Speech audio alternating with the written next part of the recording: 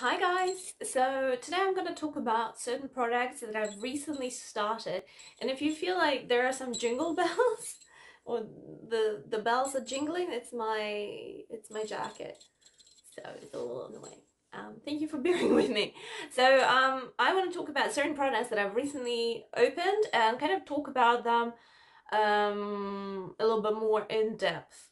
Now, I went and picked them all up and let us go through.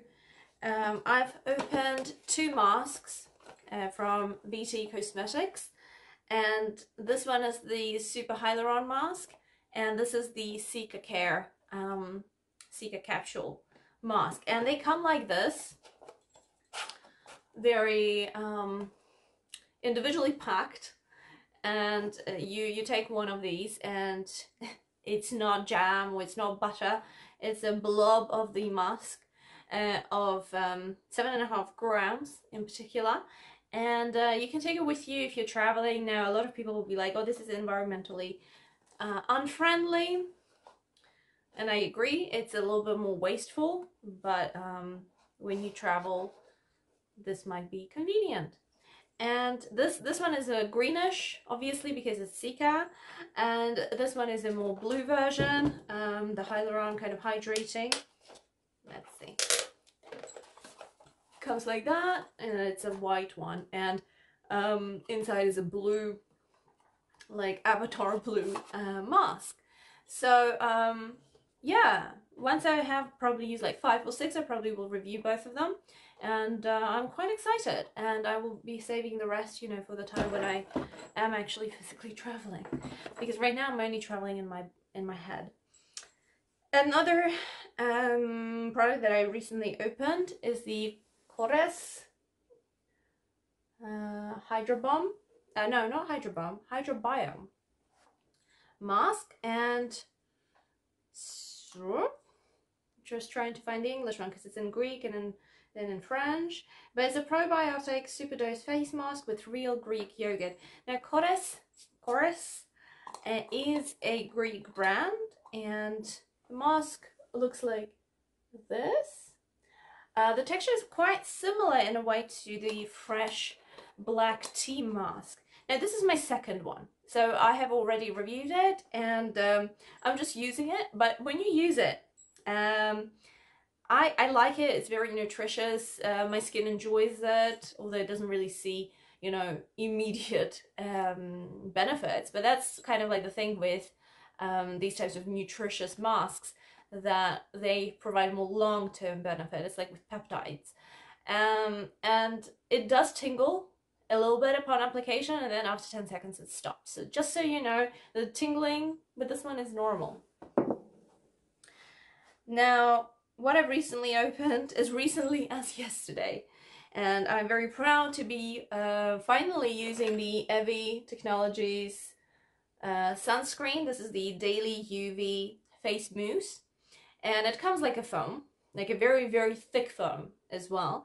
This is the SPF 30 for the face. They also have the SPF 50, which I also have, and it's different. The experience, like the smell of it, because it comes in through like a foam, you do have this weird smell for like a second, but then it kind of yeah, it works fine. And I think this one can be, you don't need to reapply it you don't need to reapply it every 2 hours. I believe this one was okay to reapply every 6 hours. In particular because they've done some studies recently as well, like extra studies, and it's made in Sweden. We are in Sweden, I am in Sweden, I'm a Swedish citizen, and we are proudly supporting a Swedish brand. Now I hope that it's actually good. I hope that, I mean, I know that it actually, according to the tests, it passed all the tests, etc. So it is doing what it is supposed to, but the application is weird. Like, it does take me actually longer than with a normal cream, because with a cream I just put it on my hand, like do like that, you know? This one I just like put the foam, and then bit by bit, you know, work it in. But it works in fine. It has a more moisturizing look to it, but it works in fine. I do hope that it performs well. one of my last cleansers that I opened was the Medik8 one, like this. And this is the Surface Radiance Cleanse, the Resurfacing AHA BHA Cleansing Gel. It really is a more thicker gel. It's like a thick gel. And I prefer it in the morning, but not when I'm actually retinoling, you know. With retinol, the skin is sensitive, and this one might not be the best with a already sensitive skin to apply AHA BHA on it. So yeah, this is more probably good for oily skins, for summers, you know, when you're producing more oil as well. So that extra level of quick exfoliation, chemical exfoliation might be. It also has mandelic acid, salicylic acid, but just so you know, just reading off lactic acid. My skin and lactic acid do not really get along. Lactic acid 10% burns my skin like hell. So then I have to like spend a whole week after that trying to fix it. So it desensitizes it. But it's not bad. But I'm not sure it's for, like, even normal skins probably wouldn't need it. It's probably not for your everyday use. But in comparison to the SkinCeuticals AHA, was it, cleanser that stung my eyes, this one doesn't really sting, so that's very nice. Just so you know. A serum I have recently started is the Brain Green Artemisia Calming Intensive Serum. It would be nice if it actually, like that. It's on a slightly thicker side of a serum. Kind of this mugwort beigey color. Smells like mugwort, which is really nice. You can see, I was hoping you can see that it's a little bit more like a gel kind of serum. Really nice, water-based, and sinks in relatively quickly as well. Has this very, very distinct herbal mugwort scent. I really enjoy these types of scents personally. Really, really enjoy it. But keep that in mind if you are not a big fan. Then for lips, my friend Tanya from Canada. This is a, I finally started using it, the Indeed Labs Hydrolon Plus Volumizing Lip Treatment. Now, I don't think it's really a treatment. I mean, I don't know, like, it hydrates and nourishes. It's like even thicker than the Marlin & Goat's lip moisturizer. So it's really thick, but it's not uncomfortably thick. So it's still comfortable and really enjoyable. It doesn't have any menthol, you know, eucalyptus kind of stuff, you know, that just kind of plumps your, you know, lips unnaturally. So it doesn't really do that. It just like plumps it in terms of hyaluronic acid and kind of makes it look more moisturized. So yeah, quite enjoyable. A really kind of more basic product, but enjoyable nonetheless. So I have nothing negative to say about it yet. Maybe apart from the price. The price was a little bit on a higher side. I started with finally, the Neogen wine peels. And I was actually surprised because they don't smell like wine. They smell like the Asian grape scent.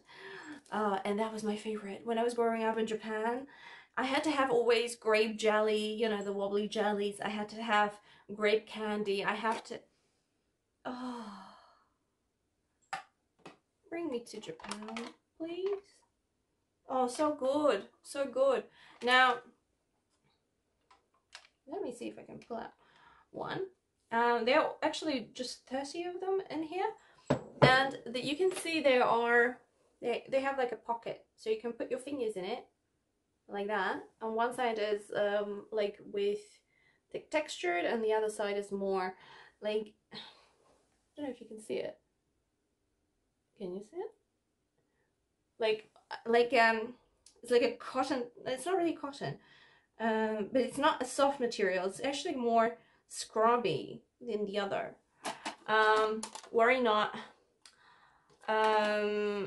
These are the old versions. Like, they have recently reformulated, so you don't need to rinse them anymore. keep that in mind. This is the old one that you have to do it on your face and then rinse. Now, you don't have to do it just on your face. You can do it all over your body. And then rinse off in the shower as well. And this is what I've been doing. I have been actually using them on my body for a chemical exfoliation of my legs, of my tummy, of my... I'm not going to go into all the details, but of my body. I will try them on my face as well, just to see what it's all about. I prefer leave-on chemical exfoliations, quite frankly, because they actually sink into your skin. So yeah, but not bad. At least for the few times I've tried. Not bad on my body.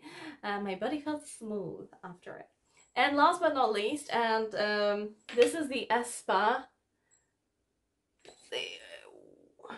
Oh, this is the Espa Pink Hair and Scalp Mud. This is a scalp treatment, so to say.